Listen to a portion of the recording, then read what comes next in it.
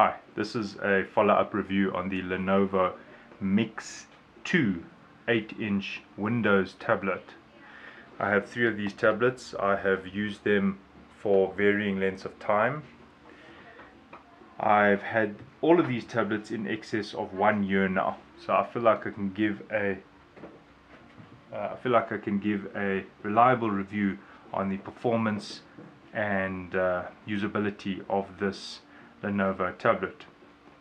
Okay.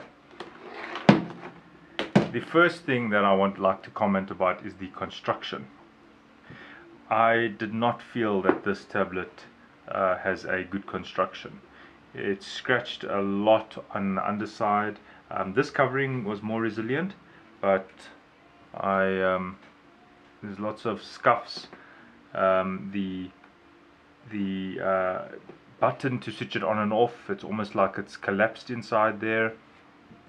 The place to put the SIM card, it's literally, you literally need a dental pick to grab the SIM card out of that hole, that insertion slot. The data card, well, that's a little bit better. So in terms of just the peripherals here, the outside of the unit, that's what I'm talking about.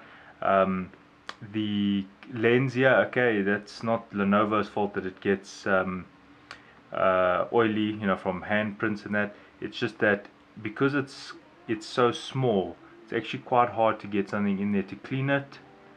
The screen, I didn't have a problem with the glass. It seems to be quite resilient, although my other ones, the one here has some deep scratches in, but a child did use this for a year, so I can't blame Lenovo for that. Now, the touchscreen. On 2 out of 3 of these tablets, the touchscreen kept freezing up. I had to do little fixes. So I looked on Lenovo's site for solutions to this. Lenovo was seemingly not very helpful with solving the touchscreen that would freeze, and right now it has frozen. That's my first problem with this device. It's almost like unusable out of the box. Right, in terms of, yeah, see, there we go, touchscreen stuck. So now I'll have to do a little repair on this one now as well. In terms of the software, well, that's Windows. This tablet is running Windows 10. I'll just demonstrate that quickly.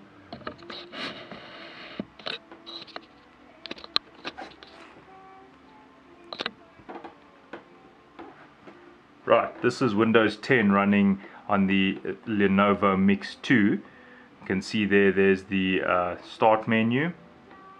If you want all the apps, it's here on the side. The usability with Windows 10 is fine. I have no problems. I'm quite happy with Windows 10. Initially there were some teething pains. Other than that, this tablet is mainly used for games. I have used this tablet as a working device. I find it very unreliable, but for games it's still a bit of a headache. Every now and then my child is saying to me, tablet stuck, tablet stuck. Now I cannot confirm 100% if that is the tablet or the game. So at least twice a day I'm pressing the power button and pressing and holding it for 10 seconds to almost force the tablet to switch off, because it won't switch off. Now I do have another tablet running Windows 10 and I do not have those problems. So would I recommend this tablet? No. Another problem, it seems to be a hardware problem, is the camera. After using the tablet for some time, when you press the camera button, there it works. Now when you use the camera for a bit of time, this screen is just black. It's like the camera chip just does not respond anymore. So that's another problem, is that if you suddenly want to take a picture and you've had the tablet on for half an hour, the camera doesn't work. You have to literally restart the tablet every time you want to use the camera. The 3G works perfectly. This is the 3G version. I have no complaints on the 3G aspects of this tablet. The performance of this tablet, I can say it is fair in terms of how fast it responds, boots, launches apps. I actually am quite satisfied with the performance. This is like a fast, unreliable car.